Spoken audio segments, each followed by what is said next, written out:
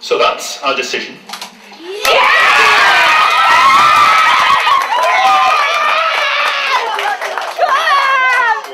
The moment it was announced the Children's Heart Unit at the Freeman Hospital in Newcastle had survived a nationwide review and will be staying open. Absolutely elated. Can I tell you how happy I am? I'm so pleased that they've made this decision. It's been a long, exhausting day, but I'm so happy.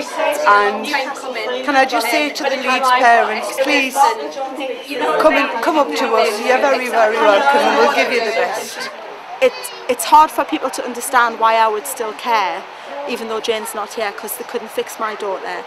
But while I was there, I met families. In the 11 days we were in the unit, I've met families that I've stayed in touch with, whose kids are still here because of the Freeman.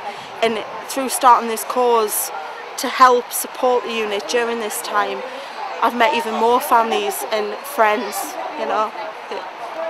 It's just meant so much. It's been an incredibly long haul. I mean, this whole process has been 17 months. And obviously today, I mean, we were expecting about 3:30 and it's now 7 o'clock. It's been extremely emotional. It has been an emotional roller coaster here this afternoon. We have heard different options, different avenues that the panel have gone down. We didn't know whether we were doing well or not doing well, and it appears that we have done well, and I'm absolutely thrilled. And the Freeman's a wonderful hospital, and I hope they continue to be.